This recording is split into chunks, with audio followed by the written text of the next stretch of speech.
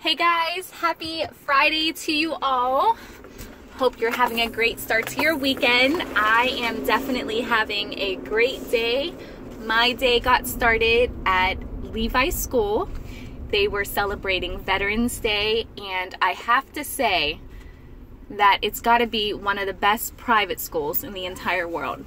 I cannot say enough great things about it. So if you're looking for a school, this school is amazing. It's Central Christian Academy. If you live near Canonsburg and you've always questioned it, don't question it. It's been the best decision I've ever made for my kids. I wish I would have made it sooner.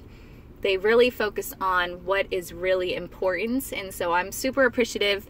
This is not really a video about that, but I wanted to give them a shout out because they are so amazing. They are so amazing. So, anyways, I just got done teaching at the studio, and I am now on my way to get dressed for a Watchful Shepherd event, which is a charity for drug abuse. So if you have not got your tickets, go get your tickets. It is going to be so much fun. It's amazing. All the stars are at the studio.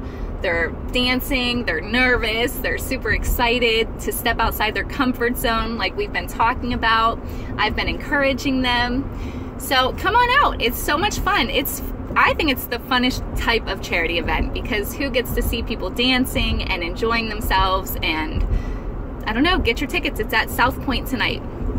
I'm really looking forward to it. So besides that, I wanted to talk to you today about who you surround yourself with and the company you keep.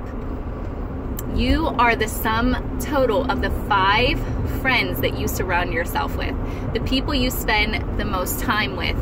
That's who you are.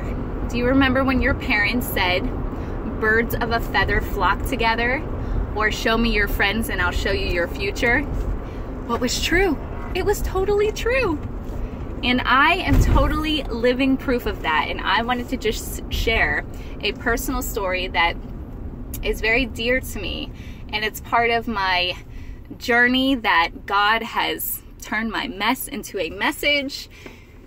So when I was a kid, pretty much, my best friend had informed me that she was pregnant. And I cannot tell you, I'll never forget that line, standing in the lunch line when she told me that. And this is not to say a bad influence, or maybe I was the bad influence, who really knows? But I'll never forget that. And it's such an amazing story. And during that year, I had watched her go through this amazing story. She really should write a book because she hid it from her mom for like, I don't even know, 9 months, and her mom asked her if she wanted to go on Weight Watchers. So it was pretty funny, but it wasn't really funny at that age because she was only 15, and I won't share who this is because at the time, you know, this is her personal story. But back to myself, is I saw her struggling through all this and having Brianna, and whoops, I said her name. No one knows who that is though. Having her sweet little girl was challenging at times. And, you know, I saw her going through this, and I don't know how it happened, but I plead the 5th, the very next year. Yes, it's true. I ended up pregnant. So 16 and pregnant, we were baby buddies, and it was enjoyable to walk through this experience, at least not alone. But I will say that we certainly made some interesting choices, and maybe if we surrounded ourselves with some people who were doing different stuff, maybe we wouldn't have gotten ourselves into trouble. But the point of my story is, if you really want to grow in life, you know, skipping all that, you want to surround yourself with people who help you grow, people who want to see the best in you and who bring out the best in you. A lot of people say different sayings as, I love people who just accept me as I am. Well, guess what?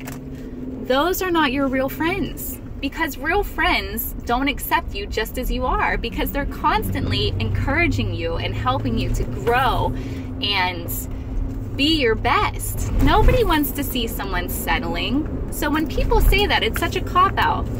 But we do live in a society where if you start to change, people start to ask questions.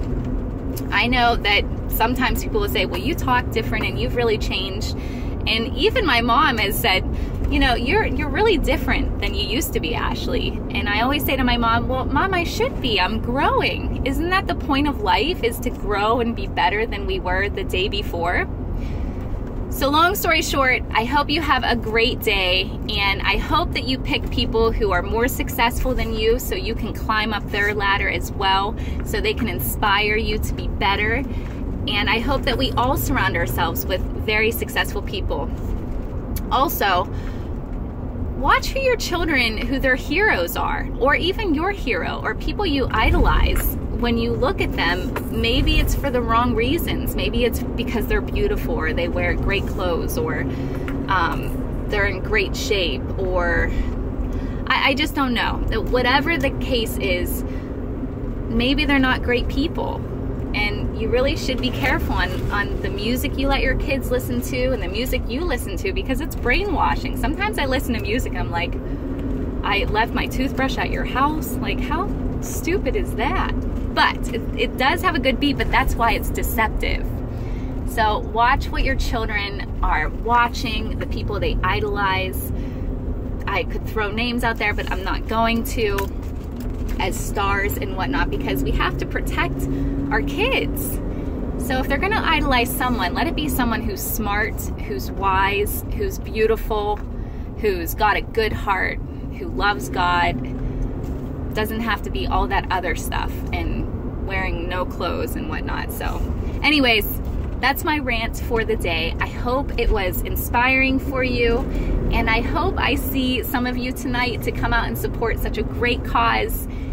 All right, have a great Friday, and I hope to see you tomorrow. Bye-bye, guys.